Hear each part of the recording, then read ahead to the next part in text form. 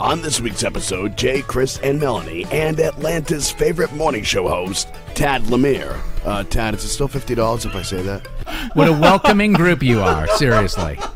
Why we were laughing so much during that is Tad discovered that Melanie lives where he broadcasts. Let's just out with it, Jay. She lives in Georgia. She's never heard of my show, but she knew I was coming on this podcast, right? Think about it. It's the most insulting thing. But she's over there. She's like enjoying her Chateau Elan.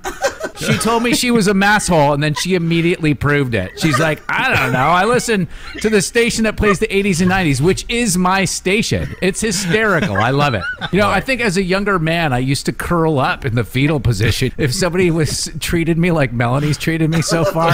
But now as an adult, I actually relish in it. I love it. Film crickets chirping about movies.